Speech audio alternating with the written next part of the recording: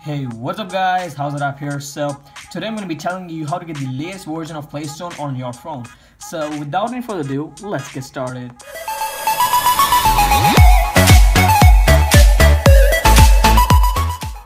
There are two ways to update your Play Store. The first one is to simply go to your Play Store app and then go to the settings. Click these three parallel lines right here and then scroll all the way down to settings and then scroll down until you find Play Store version. Yeah, that's what it is. So just tap that once and you must get a pop-up saying Google Play Store is up to date if your Play Store is up to date. But if your Play Store is not up to date, it will show Google Play Store will be updated really soon. So that's it. Now within a few hours or something, your Play Store should be updated.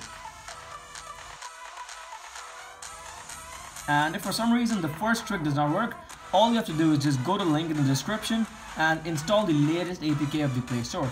And after installing, you should have the latest version of the Play Store right on your phone. That is the easiest way you can do it. So share this video with your friends and family to let them know about this trick too. And thanks for watching. I'll see you in the next one.